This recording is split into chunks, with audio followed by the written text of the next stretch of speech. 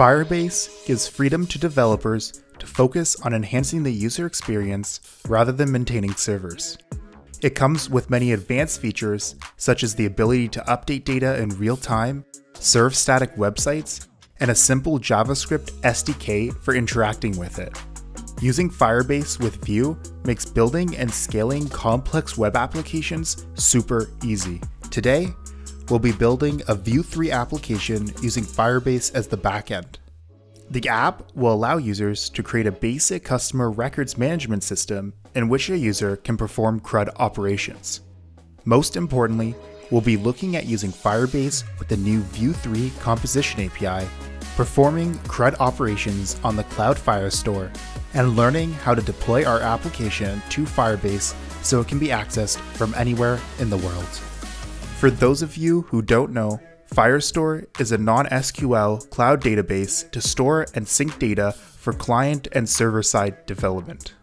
Hopefully, by the end of this video, you'll have an understanding of how you can use Firebase and Vue to build amazing applications. If you're new around here, don't forget to subscribe and check out some of my other videos. A link can be found to the full source code in the description below. Let's get started by using the Vue CLI to create our Vue application. This may look different depending on the version you have installed, but we will need to select manual features and enable the Vue router. We'll be using the router to create different pages, one for updating the users and one for viewing and creating users. Also make sure you select Vue 3 as we'll be using the composition API for this application. Once the Vue project is set up, we'll also need to install Firebase. This will give us access to the SDK so we can access the Firestore. We need to create our Firebase project to get configuration details. Let's head over to Firebase and create a new application. The process is straightforward and should only take a few seconds. Once the project is created, we'll also need to get our web configuration. Once again, fill out the information and copy the Firebase configuration details. The last thing we'll need to do before we head back to our Vue application is enable Cloud Firestore. To do this, we'll click on Database and Create Database. We'll configure the security results for test mode and create a new user collection. This will hold all the information about each user. You can additionally add any other collections here depending on the requirements of your application. Now that we have everything set up, we can go back to our Vue.js project and paste in the configuration we copied earlier. Let's create a Firebase.js file where we'll set up and initialize our Firebase configuration. We'll also grab the collection we just created since we'll be using it to create, read, update, and delete users. This Firebase.js file will contain all we need for interacting with Firebase. So let's also create some helper functions we can import in our Vue components. We'll create a function for each of the CRUD operations.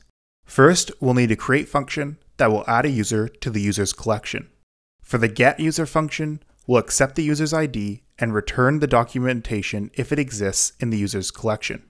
We'll also need an update function and a delete function, which are pretty trivial to implement. We'll also create a composition hook that will return a ref to an array of users from the database. To do this, we'll add a listener onto the user collection so that its updates whenever changes in the user collection are detected. Creating this listener will return us a cleanup function, which will call on the unmounted lifecycle hook. Now, we can import any of these functions into our Vue components for calling and interacting with Firebase. Before we create any of our components, I just want to quickly mention I've imported the Bootstrap CSS into the index.html file to add styling to our application. As I stated earlier, in our application, we'll have two routes. The first will be for viewing and creating users, and the second will be for editing users. The edit URL will have an ID parameter, and we'll need to provide it so that we know which user we are updating. We'll start with creating the user create form, which will be part of the homepage. It will simply be a form with a name and email input. When the user clicks Submit, we'll use the Create User function we previously defined to insert the user into the Firebase collection. Testing this out, we can see that whenever we create a user, it is inserted into our Firebase store. To view all users, we'll create another component. We'll use our load users hook, which returns an array of users from the Firebase store. We can iterate over each user, display their name and email, and add 2 action buttons. The edit will redirect the user to the edit URL with the ID set of the user we are iterating over. And the second will simply call the delete user function and pass the user ID. Looking at our progress, we can delete, view, and create users. Let's finish this off by adding the editing page. The edit page will be similar to the create user form. There'll be a form which asks for a name and email, and when the user clicks update, it will call our update function we created in the Firebase.js file. We can grab the user ID from the URL by calling the useRouter hook. Once the user clicks submit, we should redirect them back to the home page by pushing a new path onto the router. We will also want to show information about the current user in the form.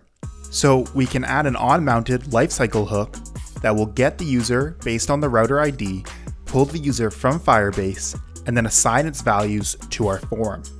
And that's it. We now have a fully working user management system using Firebase. We can create, delete, and edit any user we wish. Now that we have our application created, let's deploy it to Firebase hosting. To do this, we'll need to install Firebase tools. We'll need to log in and then initialize our project with yarn Firebase init.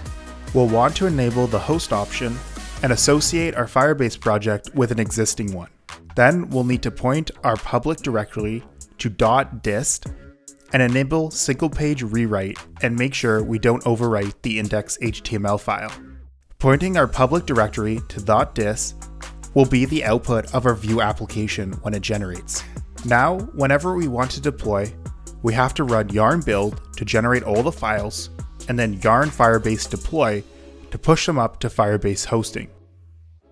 We can simplify this by adding a deploy command to our package.json file. This will allow us to run yarn deploy to build and deploy our project to Firebase. Thanks for watching. I hope you learned how to use Firebase with Vue. If you enjoyed this video, don't forget to subscribe and check out some of my other tutorials. Hope to see you in the next one.